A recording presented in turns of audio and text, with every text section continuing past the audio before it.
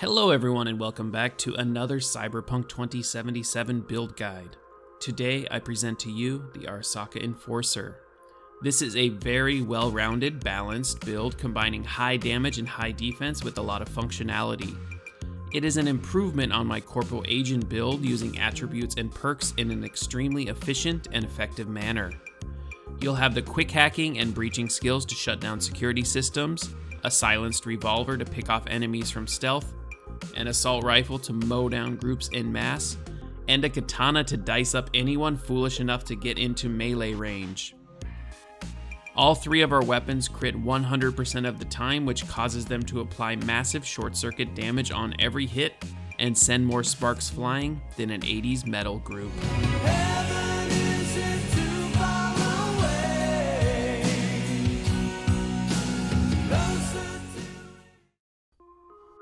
Let's start off with the appearance. I will run very quickly through the appearance of this character. Don't worry if you miss it, I will put the appearance settings in the description below. Now, let's look at the clothing used in this build so you can complete the appearance. For this build, we are not using crafting, so we will be finding everything. You can get epic dress shoes from various clothing vendors, just grab any of them that you like. There are legendary shoes available, but I can't be bothered with doing the long quest chain to get them. However, if I were doing a serious full playthrough, I would do the I Fought the Law quest so I could get those legendary dress shoes. The jacket is found here.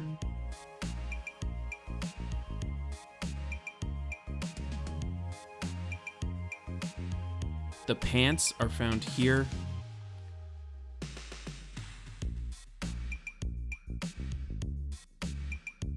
The net running suit is found here. The eyepiece is found here.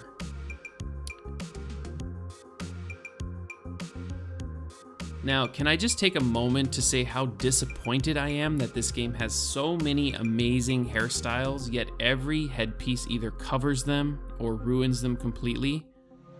Even if you wear a bandana, it just changes your haircut into something generic, and there's no option to disable the view of the hat. So yes, for the screenshots, I took my hat off, but I do have a legendary hat that I wear when I'm playing, which I found here.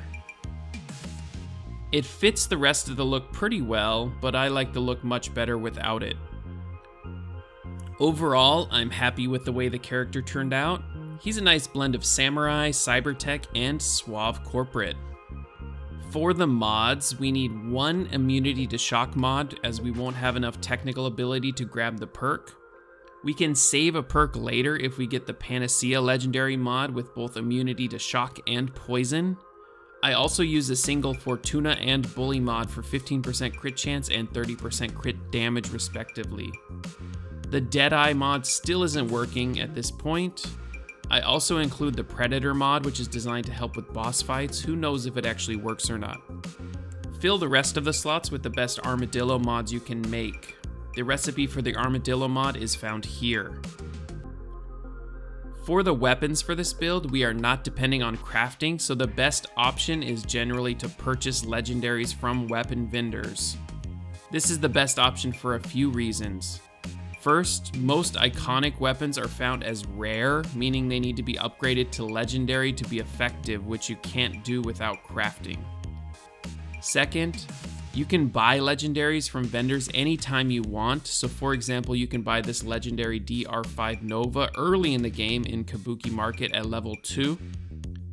And then you could come back again and buy it later, and its damage will be based on your character level at that point. This means the final form of these legendaries are purchased when you are level 50. Also note that the legendary will re-roll every time you wait 24 hours. So if you don't see the stats you're looking for, re-roll and try again. For our primary weapon, we'll be using a katana. There are lots of really nice iconic katanas, but none of them are legendary when you find them, so the one purchased from Coach Fred will be the best choice. Be sure that it has around 60% crit chance when you purchase it. The next weapon we'll get is our revolver. There are two to choose from. The first is the DR5 Nova that you can purchase in Kabuki Market. It actually has the highest headshot multiplier at 6. However, I ended up going with the Overture purchased in the southern part of Arroyo.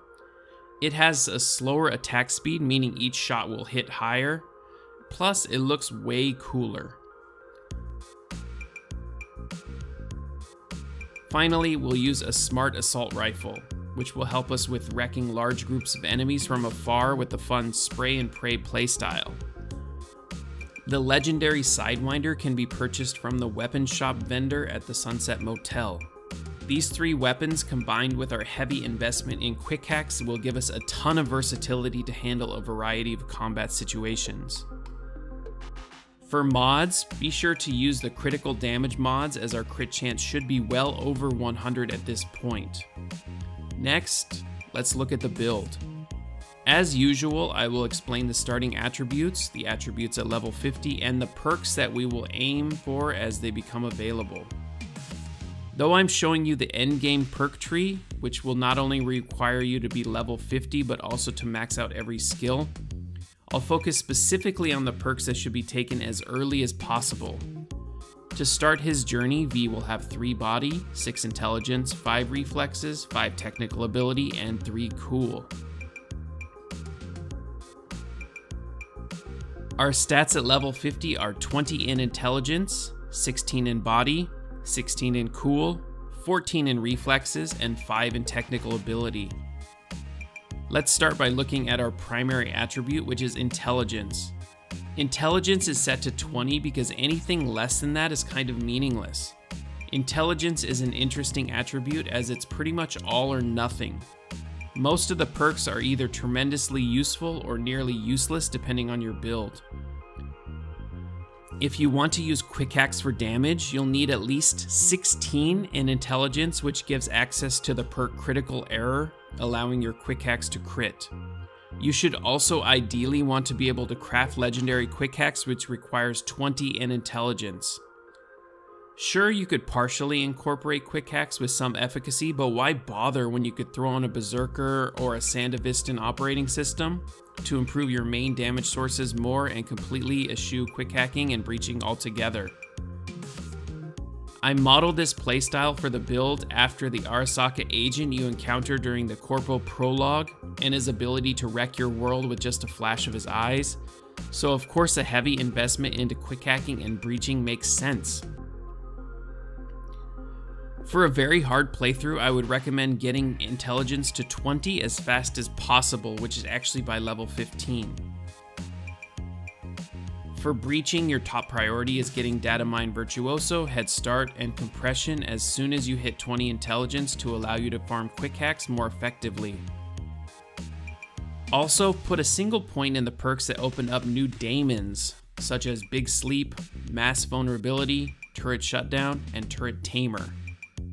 These will help you shut down security systems, allowing you free reign to dominate unhindered.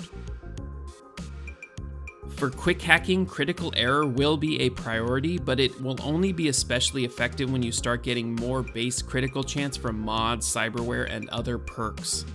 Other than that, be sure to grab I Spy to improve quality of life, and both ranks of Subliminal Message for double damage to unaware targets. Also get the crafting related perks as quick as you can to improve your quick hacks. Your top priority is upgrading your short circuit quick hack to legendary as soon as possible, as the passive ability is what turns you into Chris Hemsworth. Your technical ability will start at 5 and it will remain at 5 at level 50. One important note is the reason I tend to put 5 into technical ability right away at the start of the game, even on builds where I don't intend to focus on crafting armor and weapons, is because it opens up the ability to craft rare consumables and grenades. The investment of just 2 points to open rare crafting is much lower than the jump to 12 points needed for epic crafting or 18 points needed for legendary crafting. Quick note, this is me from the future. In the original script, I intended to mention that having the rare perk would allow you to craft rare armadillo mods. I assumed that you needed the epic crafting perk to get the epic armadillo mods.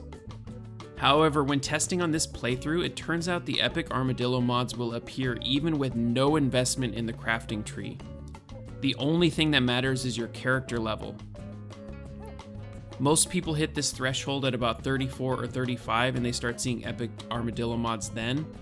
So investments in the technical ability and crafting will have no bearing on the powerful armadillo mods or even the other common weapon mods like crunch and penetrator.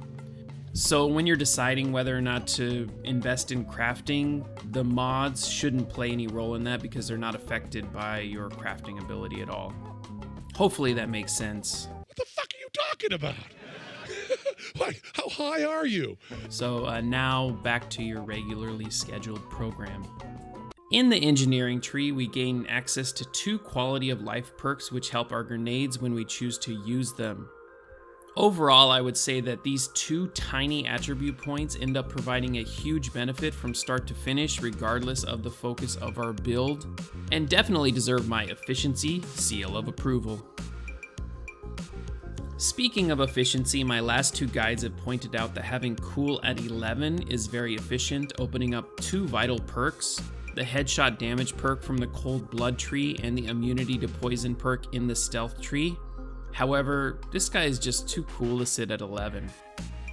The great Azal pointed out in my comment section of the last video that putting more points in cool not only unlocks some nice perks, but also opens up the use of the very valuable defensive cyberware called the Pain Editor. Based on that, we brought cool up to a new threshold of 16, and we spent a lot of perks in the cold blood tree in an attempt to keep the valuable cold blood buff up throughout the fight. Our top priorities in this tree are the aforementioned frozen precision perk for headshot damage, and a single point in the cold blood passive perk, which allows us to earn valuable skill rewards from cold blood. The stealth tree also got a lot of love from us this time around, with investments that both help us outside of combat with our silenced pistols and quick hacks, but also once we are discovered. However, of course, our priorities are the aggressive antitoxins for poison immunity, although once you have the Panacea mod you don't need this anymore, and the Assassin perk for 15% extra damage to humans. Now, let's move on to body. To be honest, since discovering the Second Heart Cyberware, I really struggled to justify putting any less than 16 into body. This thing is just so darn good. Essentially, you're doubling your survivability with a single piece of gear. It restores you to full life when you die. It's auto life from Final Fantasy. It's the Warlock Soul Stone. It's the frickin' Phoenix rising from its ashes. You're dead! I saw you die! I was faking. I used ninja focus to slow my heart rate down. With 16 in body, we'll get several key perks in athletics. First, be sure to put 3 points into Invincible to increase your health pool by 30%. Grab Pack Mule for a nice boost to carrying capacity. And Steel and Chrome to increase our damage with our Katana. Annihilation has a ton of great offerings for any build. Although we aren't using shotguns, we'll still get a lot of benefits from the perks here. First, grab Manic and Momentum Shift to increase your movement speed, and then Speed Demon to do extra damage based on your movement speed. This makes our Katana playstyle extremely fun, darting around the battlefield, slicing and dicing our enemies like future Trunks. There is nothing in Street Brawler that will benefit our build, so we won't be putting any points there. Finally, let's look at Reflexes. It may seem really strange that although our primary weapons are all 3 from the reflex-based trees, we only put 14 points here. However, to be honest, we don't really miss out on a lot. We get most of the really important perks with just 14 points here, and the few sacrifices we made with the lower reflexes paid dividends in the other trees. From the Assault tree, we'll prioritize Executioner, Covering Killshot, and Named Bullets. From the Handguns tree, Wild West is by far the most important as it allows us to use our pistols as a sniper rifle. This synergizes with Long Shot Drop Pop. Also prioritize Rio Bravo and Fistful of Euro Dollars. I found Katanas to be the most fun and most efficient killer for this build. There are a lot of perks here to support katanas. Offensive defensive triples your damage on defensive attacks, which are achieved by holding block and then pressing attack, sending you backwards as you swing. Though to be honest, I can't tell if this actually works because of the strangeness of the damage numbers. It doesn't really look like it is working, so take it if you want. Float like a butterfly also gives you a boost when you dodge, meaning that you should try to incorporate a dodge every 5 seconds for a constant 50% increased damage. Blessed Blade and Sting Like a Bee should also be prioritized. For Cyberware, rather than telling you the location of each piece, I just recommend traveling around to each of them and snagging up the best stuff. Among them, the most important stuff for this build are the Limbic System for 25% increased crit chance, Visual Cortex support for 45% increased crit damage, Second Heart and Sin Lungs for survivability, Kata Resist and Pain Editor for more survivability, and these can both be purchased from that Creep Fingers. The Immunity to Burn and Bleeding systems will finish out our quad immunity, and make sure you grab any Smart Link hands because we're going to be using that Smart Assault Rifle. The legendary operating system we'll choose is this one, which is the Mark V purchased from the pumping station Cyberware vendor. The only quick hack that's really necessary for this build is the Short Circuit legendary quick hack. For the rest of the quick hacks, just play around with whatever you enjoy using. Finally, let's take a look at our vehicle. For this build, we'll be using the very functional and very reasonably priced Kusanagi CT3X. With everything incorporated, this is what our final stats page looks like. When we have Cold Blood at full stacks, the armor actually goes above 9,000. This is an amazingly well-balanced build designed perfectly to handle the rigors of a very hard playthrough. And that'll wrap up the build. Now that we've gone over everything, let's finish up with everyone's favorite part, that sweet gameplay montage.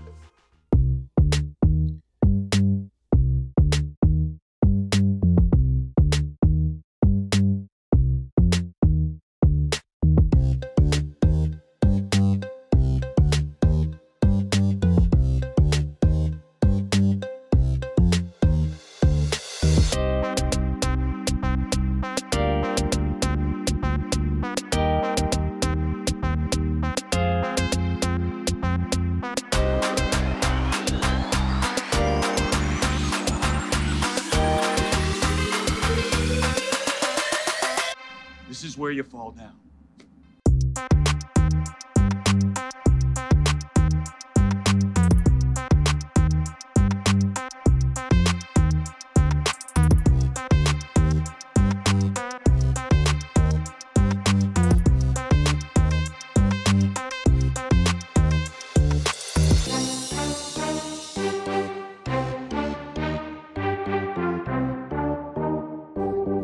You let me go, everything in there is yours.